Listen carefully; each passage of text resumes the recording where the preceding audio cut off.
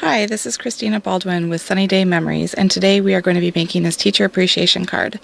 It's a little bit different than a standard traditional card, although it is similar in size, just adding a little bit of variety to it.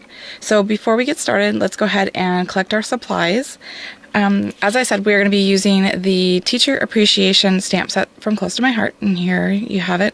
It's got some great owl images and the globe, and then wonderful sentiments for the beginning of the school year, teacher appreciation, end of the school year. Just a great set. And then you're going to need 4 different ink colors. Oh, actually, sorry, 5. We're going to be using Cranberry, Whisper, Topiary, Chocolate, and Black. And then we are going to need to cut some papers. You are going to need a white daisy cardstock cut at 4 inches by 11 inches. And I did it at 4 inches rather than 4 1/4 just so that I could get 3 cards out of a 12 by 12 piece of paper rather than just 2. So you could certainly change that and alter it and have it be 4 1/4 by 11. And then you're going to score it in half at the 5 1/2 inch mark so that you have a 4 by 5 1/2 card base. And then we're going to be using the Snow Haven paper packet, and this piece here measures 1 3/4 inch high by 5 1/2 inches long. And we're going to have another white daisy piece. This is 3/4 inch high and then 5 1/2 inches long. And then a cranberry piece, which is 7/8 inches high and 5 1/2 inches long. You will also want to have some of our Black Arrow washi tape, a journaling pen, some 3D foam, and a pair of Teflon scissors will be very helpful as well. Okay, let's go ahead and get started. So as you saw, I went ahead and I folded the card in half, and what we're going to do is we're just going to go ahead and take this heart image that is like a heart apple, and we're going to stamp it over and over across the card base. And we're going to want to stamp it about 1/3 of the way down, and you're going to want to try and make sure that you're keeping a straight line across, because that's what's going to create this border going across, because we're going to stamp it and then we're going to go ahead and cut off all of the stems there to create that border. So go ahead and ink up, stamp it off the edge a little bit. It doesn't need to be perfectly on there, and then you'll just go ahead and line up your heart images until you make it all the way across.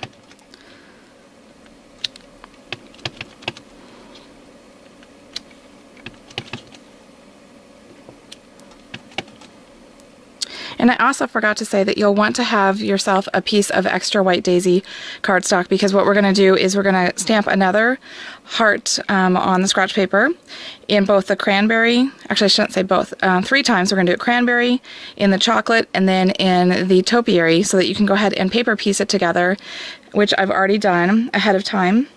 And then you'll have this cute little apple in the shape of a heart that we can pop up on our card. So I'll set that aside. So like I was saying, you're just going to go ahead and take your scissors and you're going to cut across your card. And it doesn't matter that we have all these leaves on here, because we're just going to go ahead and trim that out. And I just left a little bit of a border along each of the heart images. And you'll just go ahead and do that till you get to the other end of your card. And the nice thing is, if you cut one of these hearts, or not cut, I'm sorry, stamped one of these hearts and it didn't turn out very well, that can be where you put your 3D heart. And then that'll cover up your flaw.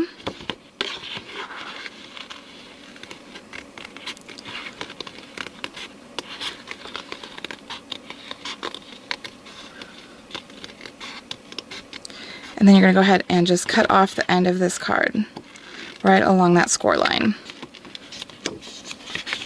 And there you have your card. Okay, so then you're just going to do simple layering with your other pieces. And we're going to go ahead and we're going to stamp the sentiment on there. And what I did is I used the Whisper ink for the lines.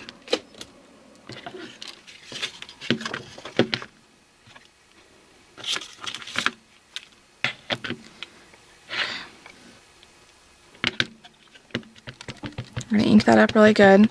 And the Whisper is a light gray color, so it's kind of hard to see on your stamp image. But the nice thing is, if you have one of these Versamats, it's nice contrast against the white, so it's easier to line up your lines. You go ahead and press and come straight up.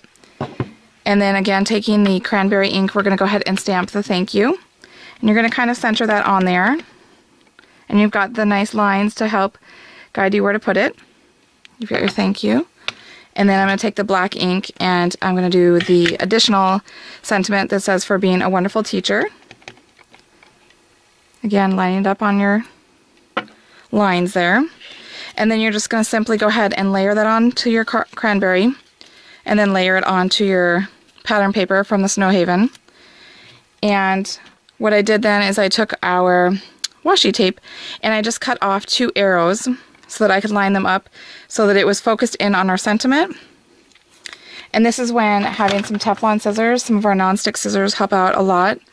Go ahead and cut off one of the arrows, and then you can go ahead and line the tip of it on the dotted portion. And then if you have excess, you can just wrap it around the back. And again, cut off another arrow. Line it up with the dots. Wrap it around. And then you have that all done. And then you're going to go ahead and use your 3D foam. And you're going to pick which heart you want it to be on. I suggest that you kind of offset it with a thank you. Like that. But like I said, if you have a heart that maybe didn't stamp so well, if it's over here, go ahead and put it over here just to kind of hide that flaw.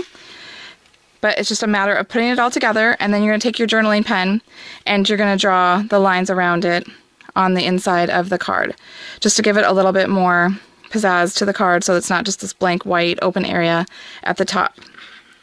And I will show you another example of this that I used very similar, just a different sentiment.